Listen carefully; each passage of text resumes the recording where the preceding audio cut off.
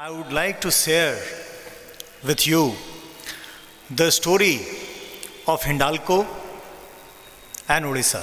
Many of you would not have seen Koraput and Raigada, where we have been operating and we have been trying to do a project for the last 25 years. That has been our engagement with Raigada. Not one project. We are doing two projects in Raigada Koraput area. Utkal Alumina, which was started sometime in 1988-90, was commissioned after 25 years just last year. You'll be happy to know that it is supplying alumina to Hindalco, all the aluminum making units. Then, as Mr. Dube said, the commitment and involvement of Hindalco to Odisha has been far deeper. Hirakud, Aditya aluminum smelter at Lapanga, Utkal Alumina, 1.5 million ton, downstream facilities at Lapanga, the Blue Fox, which for the first time will be making cans, the beverage can that you see, that will be for the first time be made at Jharsuguda in India. Hindalco has been contributing not only towards the industrialization growth of Odisha, but it has been very, very sensitive to the needs of the community. As Mr. Dube said, that even before CSR started taking the mind space, CSR has been the credo and philosophy of Aditya Birla Group.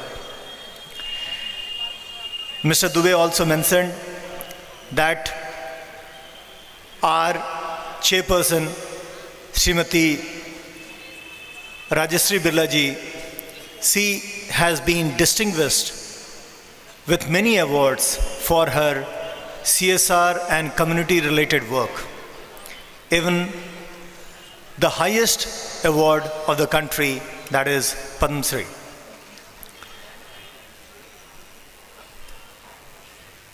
In and around the project area, we have been touching the lives of the community, especially not by choice, but somehow because of the geological formation.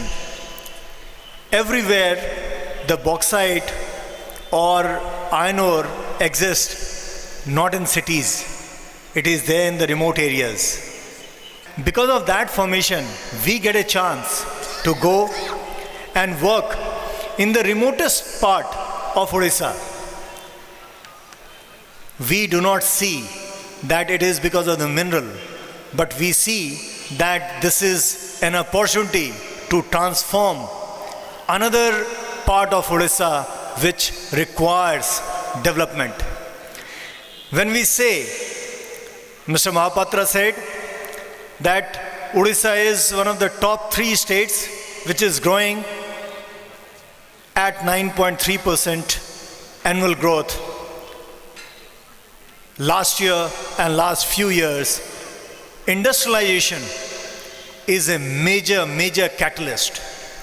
And Mr. Mahapatra made an appeal that all the big industries should come forward and encourage micro, small, medium enterprises so that they can do more, because bigger industries, they are not able to percolate to the grassroots, but small, medium, micro enterprises that go to the grassroots and strengthens the society in around the village. What is important is that we integrate the village economy with the project economy, with the industrial economy.